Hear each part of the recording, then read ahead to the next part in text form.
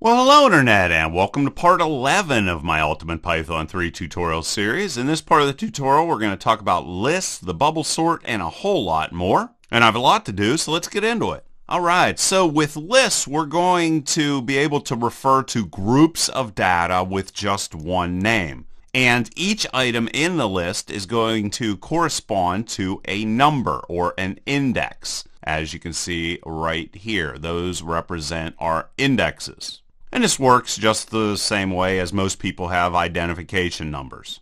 And by default, as you can see here, the first item is going to have the index of 0.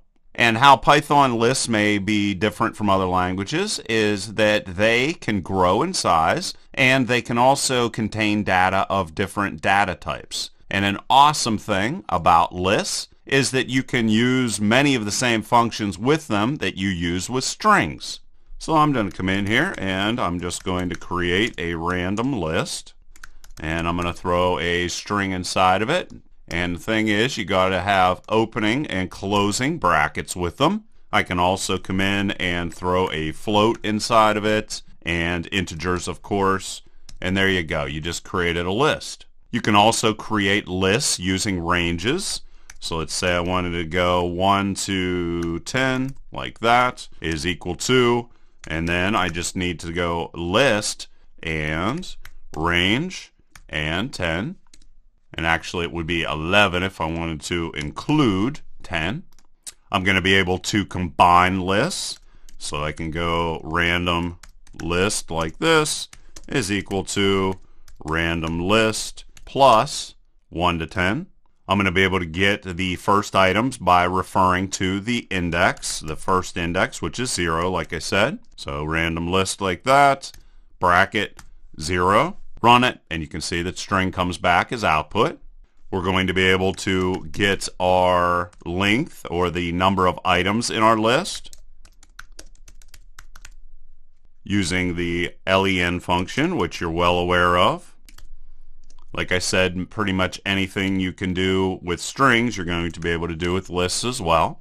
I can also use slice. So let's say that I wanted to get the first 3 items out of a list. I could go first 3 is equal to random list and start at 0 and 3. And that's going to get me the first 3 items that I stored there. I'm also going to be able to cycle through a list. And I've actually done this before in previous tutorials. So first 3, colon, and then we could say print, curly brackets, and format. And I'm going to go and get the value as well as our index. So I'm going to say first 3, and the value that I want out of there, as well as the index itself. And you can see they printed those out. You're going to be able to repeat list items. So let's go first 3 and just multiply that times 3, as we've done previously also. We're going to be able to search a list for a specific item. So we could say string, for example, in first 3. Going to come back as true. You can get the index for a matching item as well. Index of string. And to do that, just get your list you're working with and then go index and whatever the thing is, the value you're searching for, comes back as 0. We're also going to be able to find out how many times an item is in a list. So let's just go and use this. So I'm going to say how many strings and just use count with string. And you'll see that comes back as 1. We're also going to be able to change list items just by referring to the index that you want to change. So I can say 0 is equal to, and then change this to new string. And we can go through here and print that out again. Let's just go and copy this or cut it out of there. Throw that down here, run it, and you can see new strings in there now. We're going to be able to add additional values. Let's go and throw this inside of here. So I'm going to say first 3, just by using append, and that's going to put it at the end of our string. And there it is. And that's a good amount of information for now. And now what I want you to do is try to solve a problem. Alright, so for this problem, what I want you to do is generate a random list of 5 values between 1 and 9. So you can pause your screen right now and give that a try. Otherwise, I'm going to provide you with the solution right now. Alright, so the first thing we're going to need to do is import the random module. Then after that, I'm going to define a number list that is empty. And I'm going to go for I in range, and I'm going to generate the 5 values. And then I can say number list, append, and then go random, and rand range, and 1 through 9. And there we are. We just created it. And then we could say for I in num list, print I, run it, and there you can see your random values. And we can run it again to get more random values. Alright, so cool stuff. Hopefully you got that right. And now I'm going to talk about the bubble sort.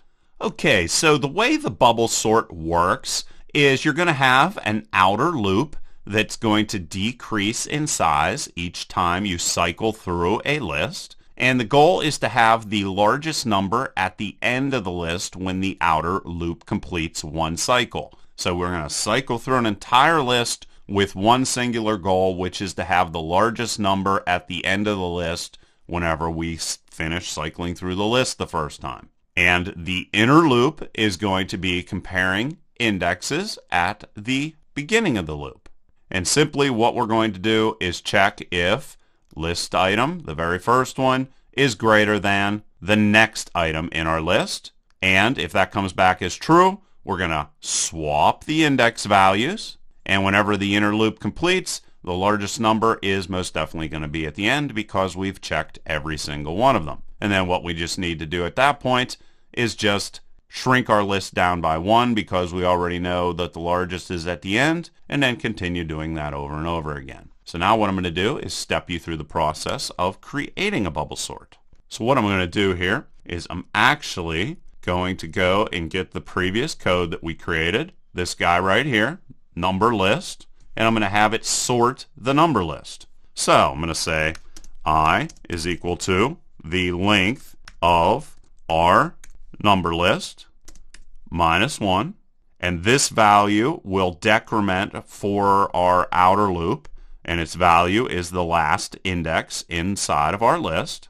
Then what I'm going to do is I'm going to say while I is greater than 1, I'm going to continue cycling. I'm going to go j equal to 0, and while j is less than I, and what I'm going to do is put some extra code inside of here that's going to allow us to track the comparison of our index values so that you can actually see what's going on as the bubble sort is working. So I'm going to throw a new line inside of there, and I'm going to say is greater than this guy, and then I'll say format numList j, and then numList j plus 1.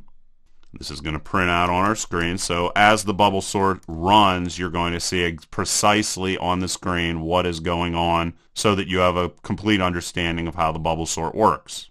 Then what I'll do is I'll say if number list j is greater than number list j plus 1, exactly as I just printed out there on the screen. Well, in that situation, I'm also going to print onto the screen that there was a switch. So you'll be able to see in the code how the bubble sort's working. Then what I'm going to do is I'm going to switch those values. And how I'm going to do it is I'm going to take whatever is in the first part of our list, store it in a temporary value. That will then allow me to come in and store or replace what was previously there with the new value that I want to put there. So that's j plus 1. And then what I can do is take the stored value from temp and put it back in place. So this is a common programming technique where we can switch values by using a temporary variable to store. Else, if it's not, I'm going to print on the screen, don't switch. So we'll just leave everything exactly the way that it is. And I'm putting all these print statements in here just to allow you to easily understand how a bubble sort works. Then we're just going to increase the value for j. And then I want to also track the changes to our list each iteration through. In number list, I'm going to print everything out. So I'm going to say okay, and I'm going to say end nothing so that we don't have any new lines. And then after we print our list, I'll call print so that we do get a new line. And then I'm also going to say print, and I'll say end of round. So that will show in the output that we've cycled through 100%. Well, then what I need to do is decrement the value of I so that we don't search the list over and over again. We already know that we have the largest number farthest to the right. And then why don't we output those results again, just for the heck of it. All right, so pretty simple stuff. And we can run it. And what you're going to see here is we very first check that 5 is greater than 2. Well, you know what? What I'm going to do here first is I'm actually going to print out all of these list items so that you can actually see them on the screen. So for I in number list, print I, and then we'll say and equal to. So very first thing we do is we see our values. So 3, 7, 4, 4, 8. Those are the values inside of our list. Then what we're going to do is you can see we're checking, is 3 greater than 7? Well, no it isn't. So don't switch. So the number or the list stays exactly the same. Then we check 7 or 4. Is 7 greater than 4? Yes. So switch it. So you can see we flip those values right like that. Then we're going to say, is 7 greater than the next 4? Inside of our list, yes it is, switch it. So you can see how the largest value slowly moves to the right until it gets down here where it says, is 7 greater than 8? It isn't, don't switch. We've gotten to the very last item inside of our list. That's the end of our round, and this is what our list looks like at the end. Then what it does is it cycles through and it checks all the remaining values. You're going to notice that it does not check the 8 though. It only checks right up to this. End of round. That means that these numbers are properly in place. We will no longer check them. And it continues doing that until we get our final list. And that's exactly how the bubble sort works. So hopefully that made 100% sense. If it didn't, leave me a question in the comments section and I'll help you understand everything 100%. And otherwise, I'm going to cover some more list functions. Alright, so I'm going to come in here and import random again. And I'm going to create number list again. Then I'm going to go for I in range 5 and number list, append, and just get some random values to throw inside of there. Random range 1 through 9. So there we go. We have our random list. Now there's also a built-in sort function. So we can come in and just go num list and sort, and it's going to sort that for us. We're also going to be able to reverse values. Let's go in here and actually print out all of the list items here so you can see the changes as I make them. So number list, print, and I'm going to say, in this situation, I'm going to say K, and then I'm also going to separate everything with a comma and a space, and then throw print here at the end so you get a new line after that. So there you go. Now you can see that I'm able to sort the values. I'm also going to be able to reverse values. Well, actually, let's leave sort inside of there and then copy it and reverse it just by saying reverse. And there you can see it. Also, I'm going to go and insert a value at a specific index. So let's say number list and insert. And first you're going to list the index where you want to insert. So I'm going to say 5. and the value I want to insert. And you can see there that is. We're also going to be able to delete the first occurrence of a provided value. So let's say we wanted to remove 10 that we just put inside of there. Now you're not going to see 10 in our output. We're also going to be able to remove values at a specific index. And how you do that is with pop followed with whatever the index is you want to remove. So let's say I want to remove the second one. There's our output. And I think that's a pretty good rundown of a lot of things we can do with lists. Of course, we're going to be using them more and more as the tutorial continues. But I think that's all for this video for now. And in the next part of the video, I'm going to cover list comprehensions, multi-dimensional lists, and of course, you're also going to solve a whole bunch of problems. Make sure you check out the quiz that is provided with this to reinforce everything you've learned. And like always, please leave your questions and comments below.